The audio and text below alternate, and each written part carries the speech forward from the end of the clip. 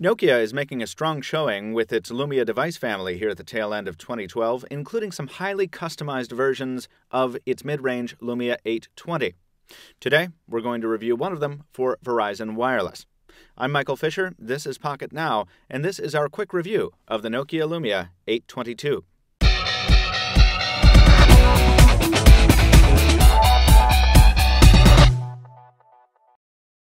As we mentioned in our earlier hardware tour and comparison videos, this is a 142-gram, 11.2mm thick device.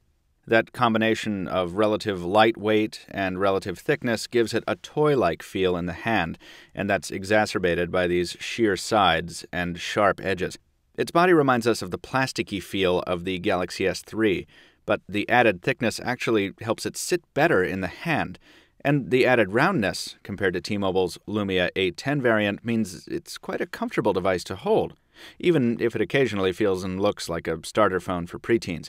In exchange for that aesthetic sacrifice, you get a removable battery cover and removable 1800 mAh battery, as well as expandable microSD storage to shore up the 16 gigs of internal memory. That's in addition to a dual-core Qualcomm S4 CPU backed by a gig of RAM, an 8-megapixel camera, and LTE support for Verizon's 4G network. The 822's display is a 4.3-inch AMOLED panel that delivers excellent deep blacks and highly saturated colors, in addition to impressive off-angle viewability. Its resolution is quite low, though, at 800 by 480, and that's only going to look fuzzier over time as higher resolution panels flood the market. In all, the Lumia 822 packs hardware that's perfectly capable of running Windows Phone 8 in a package that feels good in the hand, even if it does resemble a bar of soap. And the hardware runs Windows Phone 8 with the now familiar degree of silky smooth alacrity. Windows Phone 8 runs as well as its forerunner on every device we've tested it on, and the 822 is no exception. Verizon has loaded it with some of the usual bloatware, but the Windows Phone DataSense compression and maintenance utility is also here, which will make those on tight or cheap data plans happy. From day-to-day home screen scrolling with many updating live tiles, to browsing in Internet Explorer 10, to flying planes in Rise of Glory, performance is top-notch.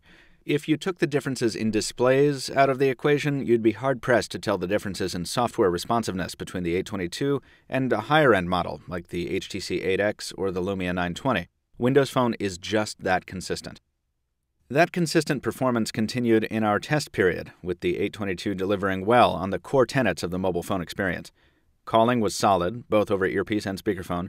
Data speeds over Verizon's LTE network were speedy, and reception was up to par, and battery life was quite good. The 822 lasted 1 hour and 58 minutes on the WP Bench stress test.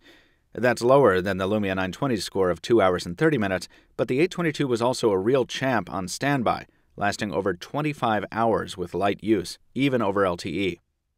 As on the Lumia 810, the camera was an unexpected high point of the experience. Even though it doesn't have PureView branding or the optical image stabilization of the Lumia 920, the 822's shooter delivered good stills, especially when we made use of the scenes functionality in the photo settings menu. It's not a camera that automatically adjusts to every situation perfectly, but once you get used to using scene mode, it can deliver some really nice shots for a smartphone, especially in low light. The Lumia 822 is the first Nokia device on Verizon Wireless in quite some time, and it's part of a long overdue Windows Phone resurgence for the carrier. It may not have the good looks or pizzazz of the higher-end HTC 8X, and its screen is definitely yesterday's news, but it's the value-adding Nokia-exclusive apps and Nokia's build quality that make it a device to consider, especially for Verizon's current $49.99 contract price. We give the Nokia Lumia 822 a 7 out of 10. This was our first quick review, and we hope you enjoyed it. If you want much more, including more screenshots, more sample photos, more device photos, benchmarks, and more, visit us on the full quick review post at pocketnow.com. If you want to follow us on Twitter so you don't miss anything, you should. Pocket Now Tweets is the official account. You can follow me. I'm at Captain2Phones. That's Captain, the number 2, Phones. Leave us a thumbs up here on YouTube if you liked what you saw.